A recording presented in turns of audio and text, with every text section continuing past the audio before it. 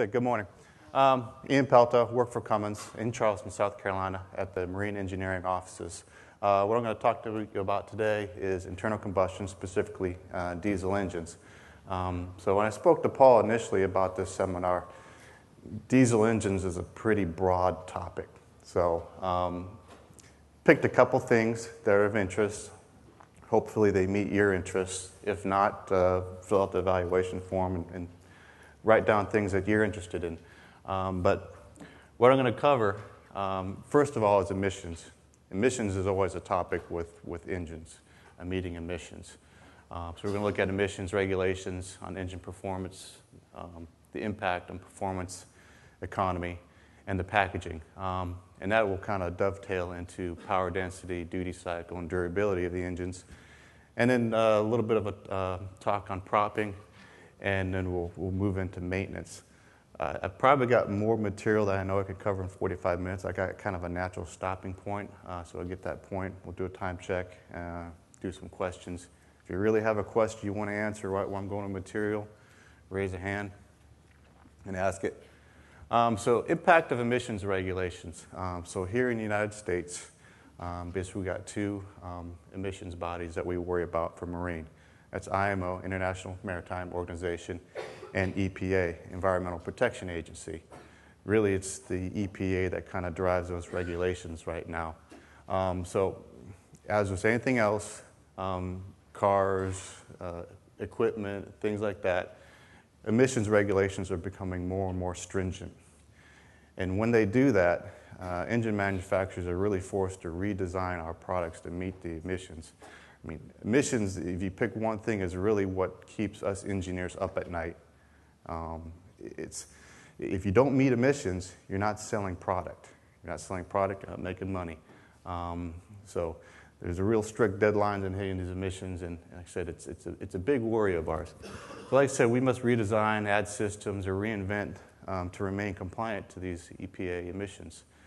So there have been 3 EPA tier changes in the last decade. So right now, currently, we're moving into a tier 4. So really the timeline here. So initially, there was no EPA tier 1. There was IMO, International Maritime Organization. And then that moved to EPA tier 2, I think about 2005 time frame. And what that change really forced was, before that, we had mechanical fuel systems, rotary pumps, inline pumps. So these are Bosch, Nippon Denso, pumps, systems like that. So you've got injection lines going all over the engine, things like that. It's mechanically driven. There really isn't much timing control. These engines, if you remember back, black smoke on acceleration, under load. The high output engines, they would white smoke at idle because they just really weren't running efficiently at low speeds and low temperatures. So really that IMO to Tier 2 EPA change was really quite good for the industry. It was quite good for me. I was working in service. I don't know how many black smoke complaints I answered during that time because of mechanical product. We kept pushing and pushing horsepower, pushing the power levels, and that just increased black smoke. And really, there's not much you can do in a mechanical system to alleviate that. So once we went to Tier 2 electronic control engines, common rail fuel systems, the smoke problems went away, and my job got a whole lot easier. So to me, that was great, going to Tier 2. And then Tier 2 to Tier 3, that happened 2012, 2011, 2012, 13, not too long ago. And basically, that's just becoming more and more strict. So a lot of the Tier 2, Tier 3 engines are the same engines. We just made some advancements to the fuel systems, timing, things like that. But what it did do is it challenged some of the older engine designs. So when we moved to Tier 3 engines, some of those engines dropped off the face of the map. Manufacturers didn't offer them anymore. So the market got kind of a little bit smaller. And what we're dealing with right now is Tier 3 to Tier 4. And that's even more stringent. And what Tier 4 really is going to drive is after treatment. So you think of your car at home, and for the longest time, automobiles have had catalytic converters to help with emissions. Well, that's what Tier 4 is going to drive, those type of devices on marine engines. So what do we measure for emissions? You know, what does the EPA look for? What are they concerned about? And these are 4 things that get measured for diesel emissions. The first one, nitrogen oxides, commonly called NOxes, NOx. So it's a nitrogen atom, oxygen atom, and or a multiple of oxygen atoms. This is the really big one. The cause of NOxes is they form at high combustion temperatures. Diesel engines like to run a very hot combustion chamber, so you get quite a bit of NOxes. The effects of the NOx is really it causes ground level ozone and acid rain.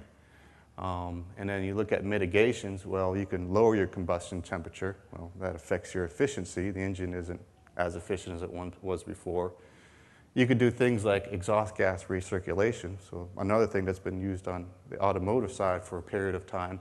And that's just putting exhaust gas back into the intake charge. Basically makes the intake charge have less oxygen in it. It burns a little bit cooler, and you get less NOxes. Or they got some a new technology called selective catalytic reduction, or SCR. We'll talk about that a little bit more. The second thing that we measure is hydrocarbons. And this is the gaseous phase of unburnt fuel, basically. And those are typically at lower temperatures. So now you see, okay, you got emissions that occur at high temperatures, you got emissions that occur at low temperatures. You got to kind of be somewhere in the middle. They kind of work against each other. The effect is ground level ozone and acid rain. Again, it also causes respiratory issues.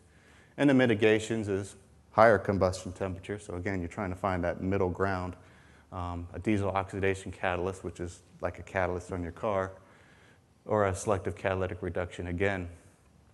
Carbon monoxide, that gets measured. It's really not an issue with diesel engines. It's basically incomplete combustion due to a rich fueling condition.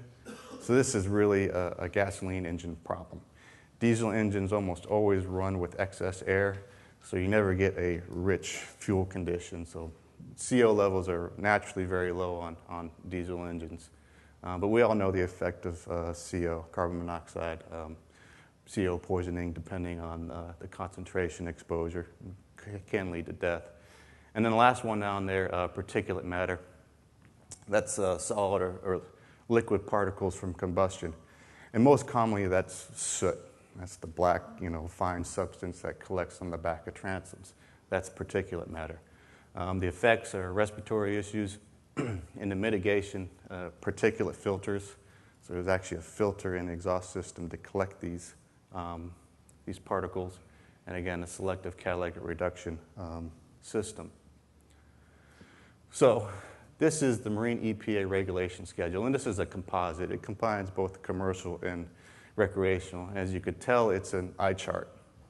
And it's still an eye chart when it's this close to your face. It's a complex chart to understand. But really, it just kind of lays out where the emissions changes are occurring. So let me get the laser going here. So the green is Tier 2, the blue is Tier 3, and the yellow is Tier 4. Along the top, you have a timeline.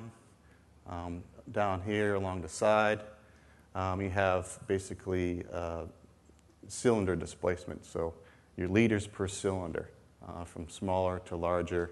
And then there's also some output, power output there as well. So you've got a lot of different things going on here. Again, makes it pretty complicated. Some of the key takeaways from this is that the Tier 4 represents a significant reduction in NOxes, hydrocarbon, and particulate matter. You probably can't see it here. I've got another slide that kind of shows the scale of change. But again, we're measuring. Sometimes EPA measures NOx and hydrocarbons put together, and with Tier 4, they like to split them apart. They just want some more granularity on the measurements. And I said they also measure CO, which isn't an issue for us, and then particulate matter. And the unit of measurement is grams per kilowatt hour. So how much mass per output of the engine over a period of time. Another key takeaway, there is no Tier 4 schedule right now for engines under 600 kilowatts, and that's about 800 horsepower. So these commercial, recreational engines, and it kind of carries down to even this section here, which is a pretty large per cylinder displacement. If you're below that 600 kilowatt threshold, you can stay at Tier 3. There hasn't been any legislation to change that. So in some ways, at least for Cummins in the area that I work, so a lot of our engines are protected there. But some of the bigger stuff is not, and we're having to move to Tier 4. And then again, the above 600 kilowatt will be phased in over the next 2 years. So here's kind of the scale, or kind of showing how much change has occurred.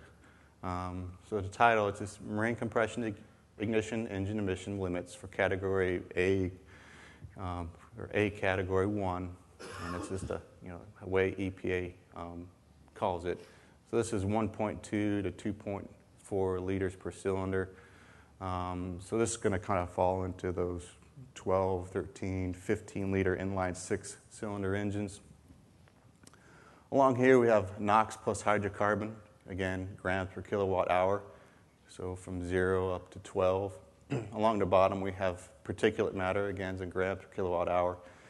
So IMO, Tier 1, it was really only concerned about NOx, and that was at 9.8. When we moved to Tier 2, we dropped that down to about 7.3, somewhere around there. And that was about a 27% reduction. On the particulate matter side, go from 0.2 to 0.11, and that was a 45, excuse me. The IMO Tier 1, there wasn't a particulate matter, so the Tier 2 kind of boxed that in here. So we had a 0.2 particulate matter. When we moved to Tier 3 a couple years ago, the box shrank. So usually, a lot of our engines were kind of running around this range, so a little bit below the NOx and hydrocarbon limit, a little bit below the PM limit, and then we had to shift over to this region. So that takes development, takes time, takes money, takes resources, and it strains engineering departments and engine manufacturers. And that's why you saw some of those engines that were Tier 2 disappear for Tier 3. They no longer existed. They couldn't meet emissions.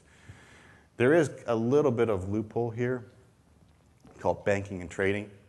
Basically, if you're, let's say, operating here in Tier 2, you're producing engines that were under the limits, you got a credit for each engine that you sold. And it kind of built up those credits. So when you moved to that next tier of emissions, you were able to use those credits. You're trading them in. So you had an engine that was here, and you started doing development and decided you could only get here, so you met your NOx and hydrocarbon, but you couldn't meet your PM. You could use some of those credits and still sell that engine. So some of those engines are still hanging on a little bit. A lot of companies will use those on the higher performance engines where they just can't quite meet the emissions. But that's a little bit of a loophole. So that's Tier 3, that's blue box. Now Tier 4, it's a pretty significant change. So we're looking at 20% reductions in that kind of range. Tier 4, again, it breaks it up. So this is your NOx limit, your hydrocarbon, and your PM moves here. In both of those cases, it's about a 60% reduction. It's significant. It's a lot. And really what that drives is you can't do that by the engine itself. You can't do it with fuel system, with timing, injection quality, things like that. You got to bring other systems onto the engine to help get you there, namely after treatment. So it brings us to how are emissions controlled. So we call it two ways within Cummins. We call it in-cylinder, and these things, in-cylinder. So the things that help us get us to better emissions are fuel systems. So better fuel systems. We talked about going from mechanical systems to electronic, where you have timing control, pressure control, things like that, pilot injection, common rail fuel systems that we use today. That greatly improves the combustion efficiency within the cylinder and drops the emissions. You've got air systems, so improving those. So you look at turbocharging systems, more efficient turbochargers. Might be able to create more boost at a lower RPM. So wastegates, variable geometry turbochargers. Some manufacturers use superchargers. And then in some cases, with some of this new emissions, to get the systems to work right, you have to balance the airflows. We're actually putting throttle valves on a diesel engine. And that could be even a throttle valve on the intake and a throttle valve on the exhaust as well. So before, diesel engines, no throttle valves. Now I might have 2 of them on there. And then power cylinder design. And this is just optimization of the combustion that occurs within the cylinder. So you're talking about, valve configuration, combustion chamber design. So diesel engines, the combustion chamber now is embedded into the piston bowl here. It's specially shaped to create swirl and efficient combustion. And then elimination of dead space. Dead space is spaces within that cylinder where combustion just doesn't occur because it might be a very small space. A prime example of that is the dead space here between your cylinder wall, your first top compression ring, and the piston. That space is small. There's a lot of heat transfer there, so any fuel-air mixture that gets in there, usually it's too cold in there to support combustion, becomes dead space. So anything that doesn't burn in there, we'll say if you got fuel that doesn't burn, now you got hydrocarbon issues. So there's designs where they're pushing this piston ring as far up the piston as they possibly can to limit that amount of dead space. Now there's some trade-offs there. Now that top ring gets hotter, and you got to be able to cool it, so they've added cooling channels here within the pistons, things like that. Another thing that's kind of quasi-in-cylinder is exhaust gas recirculation, EGR. Again, this has existed on automotive engines for a long period of time. Basically, that's just, the exhaust gas is just recirculated back to the intake side, and it limits the combustion temperature, reducing those nitrogen compounds. So this is kind of I don't know if it's hard to see, but so this would be an exhaust manifold, actually intake manifold. But the EGR system, basically you have to cool that exhaust gas before it goes back into the intake. So a diesel engine coming straight out of the engine, on a high-performance engine, that's 1,300 degrees. You got to cool that way down. So you got to add an extra cooler on the engine. Now you've got this, instead of just a heat exchanger there, now you've got an EGR cooler there as well.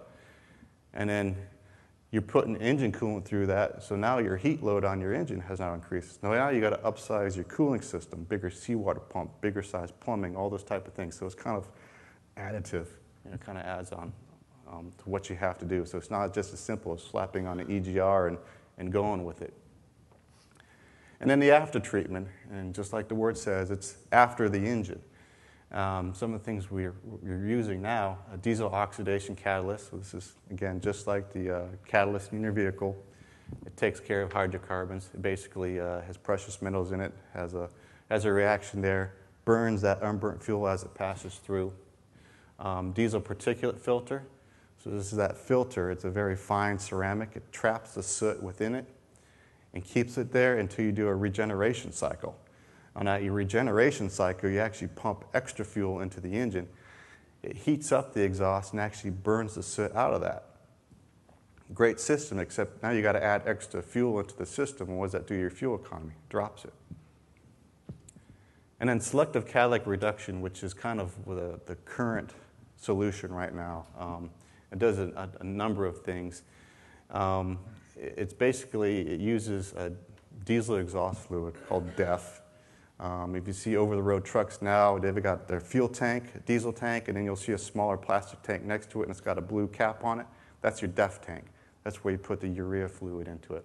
And it causes a reaction within the exhaust system. So here's kind of the system here you would see in an industrial application. You'd still have a particulate filter. It just comes from the engine, particulate filter.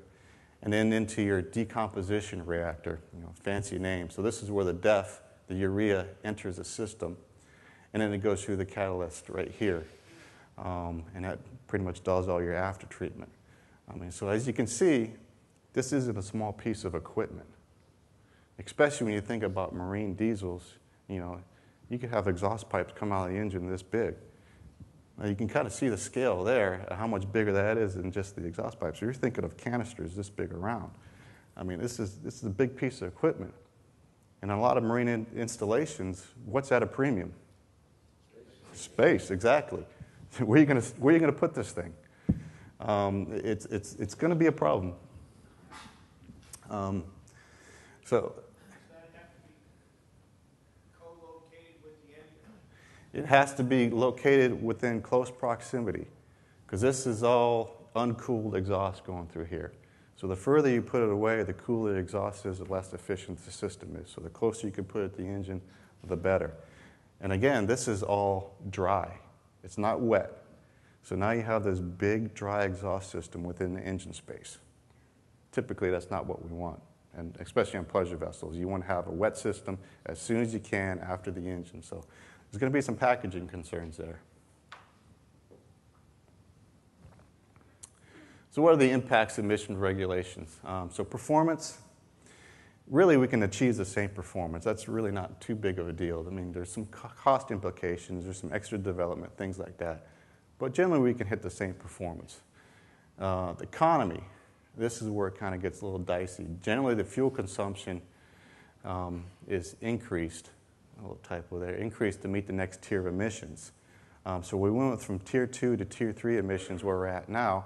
Fuel economy actually dropped. So our emissions went down, so what EPA measures, NOxes, hydrocarbons, PMs, but your fuel consumption went up, you're burning more fuel, you're actually producing more carbon dioxide. So it's a trade-off. And generally it's about 3 to 5% when we made that change. In some cases we can do some efficiency improvements and stay kind of neutral, but there was an increase there. The SCR systems, the selective catalytic reductions, they're more neutral, but you have to put that extra fluid in there. You have to use it. It's called that DEF fluid. So now, when they talk about fuel economy for these systems that use SCR, they look at the total cost. So they're adding the fuel cost plus the DEF fluid cost as well. And then we kind of got into the packaging. These components can be sizable. They're large. And how do you implement those into a marine engine room? It's difficult to do. Questions on emissions? Yes, sir. What about scrubbers and or underwater exhaust? Is that any way to mitigate some of these issues? Yeah, so talked about scrubbers and underwater exhaust systems. So when the EPA measures exhaust, it's done in a very controlled test environment, and they're measuring what comes out of the exhaust system. So you have to meet that requirement. The scrubbers and underwater exhaust, so if you have a soot problem, something like that, so you're running a generator and you're getting soot build up on the hull, you could run it through a scrubber or underwater and kind of mitigate that soot coming out. It really doesn't do anything from an emission standpoint, but from a customer satisfaction, cleanliness, it helps. EPA won't recognize that? No. It's what's coming directly out of the engine is what they measure. Okay. So we move into interaction of power density, duty cycle, and durability. Marine diesels are rated based on our intended usage. It's called duty cycle. And expected durability, sometimes we call it time before overhaul. And then the reliability is also a factor. Warranty is kind of tied in the reliability. But when you rate a diesel engine, typically we dictate the duty cycle. So the duty cycle is a measure of how much power you're using out of that engine at any one given time. So if you're at cruise speed and your engine could produce 400 horsepower, but you're only using 300, that's a 75% duty cycle. So we look at that kind of over the whole range of engine operation. We'll come up with a number, a percentage. Then we also typically have rated speed and load limitations. So how much time can you spend at kind of wide open throttle, that rated speed point? We have limits there. And then, of course, annual usage. So this is a comparison sample. I just kind of pulled what Caterpillar has and what Cummins has. It worked out kind of well because we had the same number of ratings, so it split pretty well. Something to understand about ratings and the way manufacturers do them, there really isn't a wrong or right way, better or worse on the way they do them. This is really for us engineers on how we design the product. How do we know we're meeting the customer expectations, their targets, their thresholds? Can the customer use it in this way, and will it last to their expectation? They're targets for us. So each manufacturer has a little bit different variance on the way they do things. Like I said, these guidelines, they're guidelines on how to apply each engine based on the design, testing, validation, and warranty coverage, because warranty is quite often tied into these. So if you look at Caterpillar, they do an alphabetical A, B, C, D, E. This is a continuous commercial duty rating. This is a recreational. Cummins, we use a CD, continuous, heavy duty, medium continuous, intermittent, high output. And you can see they kind of pretty well line up. So here, load factor 80 to 100%, us up to 100. Time at rated speed, 100%, 100%. Usage per year, 5,000 to 8,000 hours. Cummins, we say unlimited, but really, you run 24/7, 365, it's about 9,000 hours. That's as many as you can get in a year. So unlimited really doesn't mean all that much. And then kind of going across here, they kind of line up fairly similarly. The recreational, CAT, the load factor up to 30%, time at rated speed 8%, usage per year 250, 1,000. Cummins up to 30%, same, time at rated 12.5%, a little bit more. Usage per year, 500. So, like I said, there is no wrong and right here. It's just a way to know that you can apply this engine and be comfortable that's going to meet expectations. So this is just a little bit of chart showing kind of durability expectations and kind of the way us engineers use that information. Just looking at this little chart here, so you got design limits, generic, temperatures, pressures. Lots of times when we develop engines, we're looking at turbine inlet temperature, so the temperature exhaust going into the turbocharger, peak cylinder pressures, combustion phase temperatures. And a lot of those temperatures and pressures are driven from the material limits themselves. So put in perspective, so a cast iron exhaust manifold of good quality is going to be good up to about 1,350 degrees. Once you go past that point, it starts to fail. It weakens and it'll fail. So these are the design limits here. So increasing temperature, increasing pressure. And here's kind of the durability. These are the expectations. How long do we want it to last? And you look at this curve here. So we have, let's say, a design limit, arbitrary design limit. So like I say, that's 1,350 degrees on an exhaust manifold. Once you go beyond that point, it drops off exponentially. You come back here and the life, kind of increases. So when we do our rating development, our higher duty cycle product, these commercial products, with the expectation of lasting a long time, our design limits are going to be way back here. It's going to be very conservative. When we do our design limits for our recreational, our high output products, we're going to put our design limit right on top of that material limit. So what does that mean? So on a commercial product, you've got some room to kind of abuse that product. I mean, you can run it harder than what we say you can, and it's still going to last a pretty good long time. Maybe not as long as you want it to, but it's still going to last. On this recreational product, if you abuse it, if you overload it, you're already at the material limits. Once you step over that line, your durability drops off precipitously. And that's the big problem within the recreational market with our engines, is to make sure that the installation's right. So you've got good fuel, cool fuel, got good air into the engine room. The propping is correct. The engine is loaded correctly, because it's going to match up then with how we tested the engine and developed it. You step over that line, all bets are off.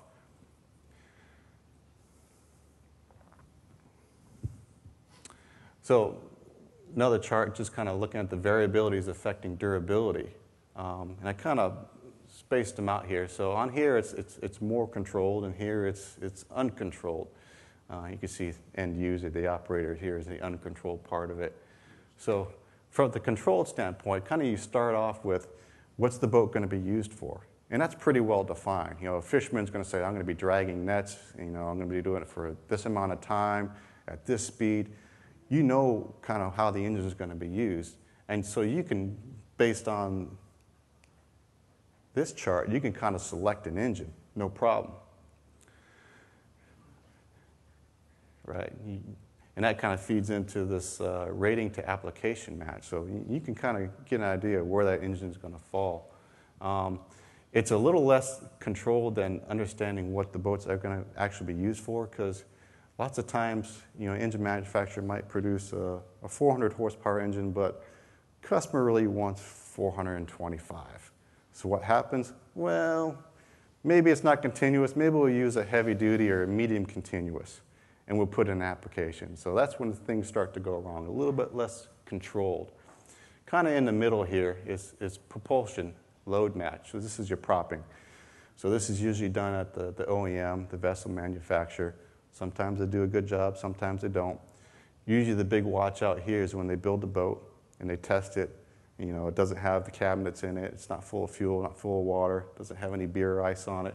The boat's light, and they prop it out to get the maximum amount of speed, and once the customer puts all the fuel and everything else on it, now you're overloaded. That's kind of the uncontrolled portion of it. Kind of in the middle again is maintenance. Us as manufacturers, we can tell the customer all day long how to do maintenance and what to do, and we could document it, so that's the control part of it. Whether they do it or not, we can't really do anything. And we can kind of hold warranty over the head, things like that, but it's somewhat cool. And then we move on to the really uncontrolled part, so hull fouling. It's just going to happen. You got to deal with it. Storage and non-use, so customer only uses a couple weeks out of the year and it sits for the rest of the time. We all know that's not good for a boat, not using it. And of course, at the end, the end user. They're the most uncontrolled part of it. You really can't do anything about them. So really you ask the question, once the boat is in service, what can we do to influence the durability? And really it comes down to the stuff in the middle, making sure the propping's right, and then making sure you're doing the maintenance. You do those two things, pretty much going to have a good running engine for a long period of time. Do a time check here. I got a couple minutes.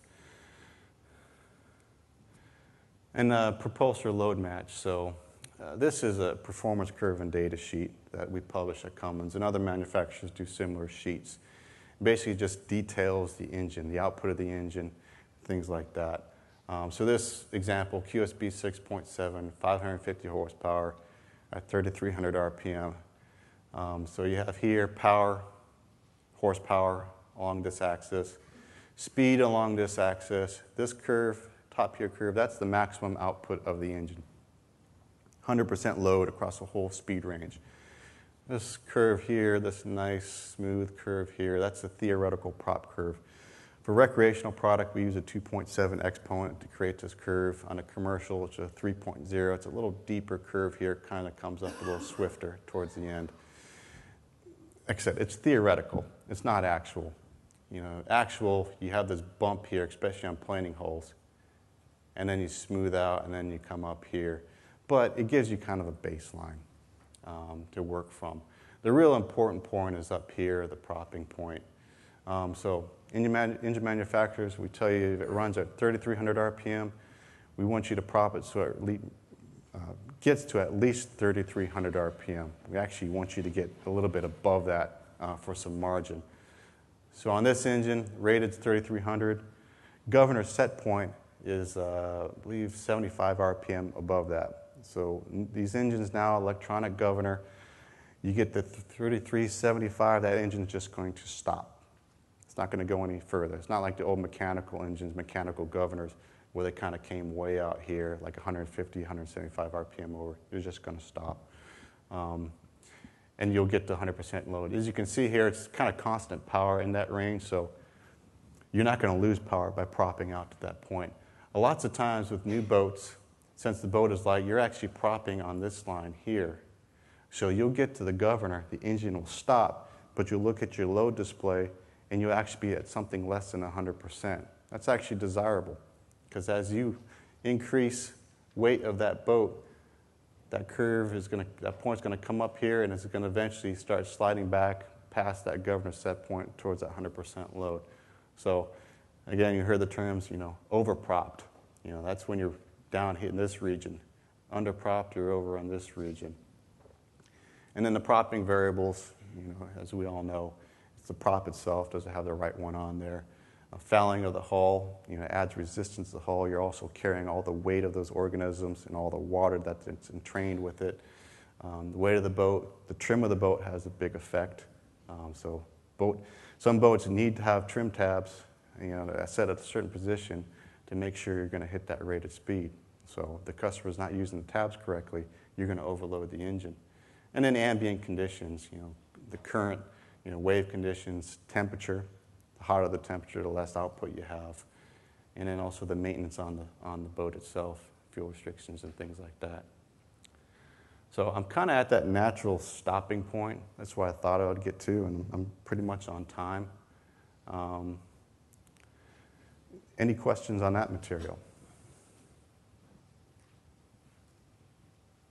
Questions?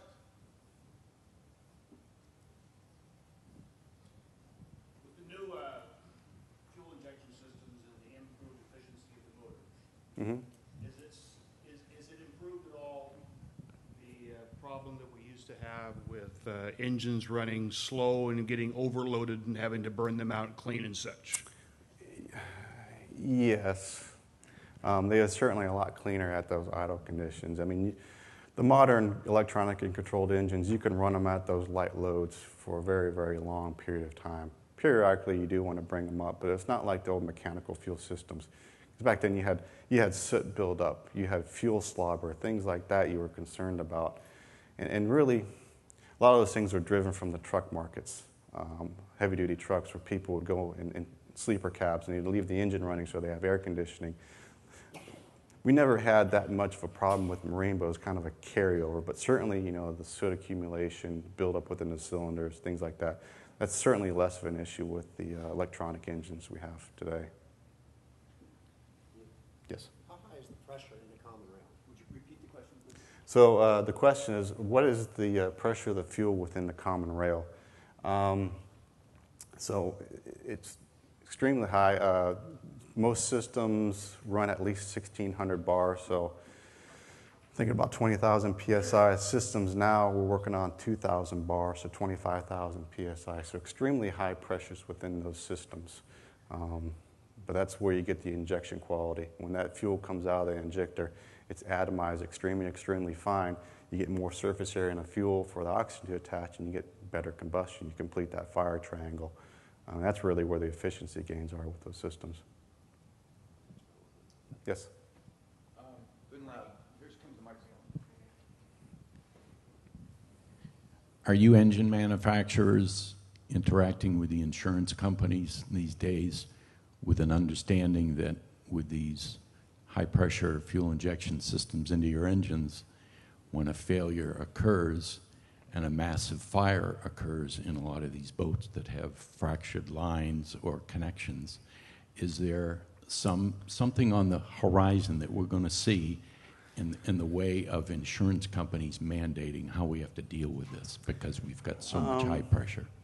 So the kind of connection we have with insurance companies is if you have a classed application and they're requiring some additional safety on that fuel system to get that unit certification to be able to get insurance. So in those cases, instead of a single wall line, you're doing a dual skin fuel line. So you have an inner line, which handles the pressure, an outer line, so if you do have a leak, it contains it, brings it to a drain tank, and then you have an alarm on it to let you know you have an issue.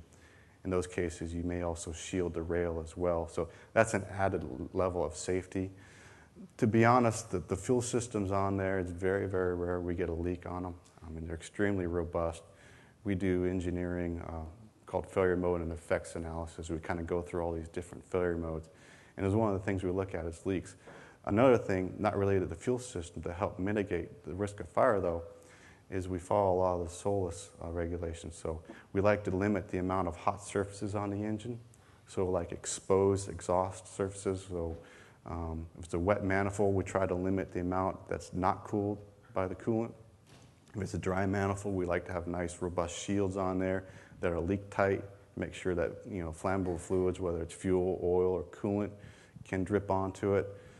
So there's things that we do to help kind of mitigate those risks. Thank you. What kind of what kind of heat are you seeing in the catalytic converters, and what are you doing to mitigate that heat? And also for the regen, I'm curious of how that works around maneuvering around the dock. Say the boat regens around the dock and you lose power or some of the output.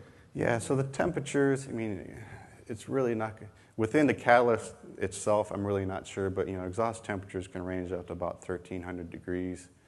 Out of the engine, out of the turbo, when you go into the after treatment, you're looking about 800 to 900 degrees Fahrenheit. So if you have those systems, obviously you're going to have to shield them or insulate them, not to have all those hot surfaces for touchable hazards, safety of people. And then also, you don't want fuel and flammable liquids impinging on that and causing fires. So that's one of those, integration issues you have with putting these systems on vessels is how do you protect them from people and from flammable liquids. And then the other part of the question was, regen. So regen, it kind of happens seamlessly. I really don't know of many that are on marine applications. It was something that was kind of used in over-the-road trucks. I know like the Dodge pickup and the Ford Power Stroke, they had some issues with the calibration and would go into the regen cycle. So basically you're dumping a bunch of excess fuel into the exhaust system. You'd actually have flames shooting out the exhaust and a little bit too much fuel. But basically it's the engine manages it, so it wouldn't be affecting performance or anything at all. That would be something that's tuned and accounted for. Ian, right here, we have one more question. Bob? Yeah, you mentioned TBO and warranty. We discussed warranty and factory required maintenance schedules and that. Do you see any kind of a shift where we're going to go to, now with the better monitoring of the modern engines, where we're going to move to gallons run through the engine versus time period? We do a little bit of that on the larger commercial stuff. We actually have some tools you can use to kind of gauge, the durability engine based on the fuel that you use. We have those predictors. On the smaller stuff, we don't really have that quite yet. But as far as predictive maintenance, I think is what you're asking about. So, instead of changing my oil every 150, 200 hours, it's based on how I'm running the boat. How much of that oil life are you using? We don't have that yet. I know the military asked for that, and it's probably something that will come, that predictive maintenance monitoring within the system. If I can. This is good stuff. So, Bob, you have another follow-up? It's a little bit on a different line, and I was wondering, we see some of the commercial application or military applications going to alternate fuel, LPG or CNG. Do we see that in the recreational on the horizon? We definitely see moving to liquefied natural gas, things like that in the future. We have engines that run on liquefied natural gas now, more on an industrial side, some automotive. For us now, the alternate fuels we're working with now are the light distillates, the jet fuels that the military use, JP8, JP5. That's really our focus right now. One more. Somebody had their hand up back there and beat the buzzer. That's it? Great. Terrific. Thanks, Ian. Great stuff. Thank you.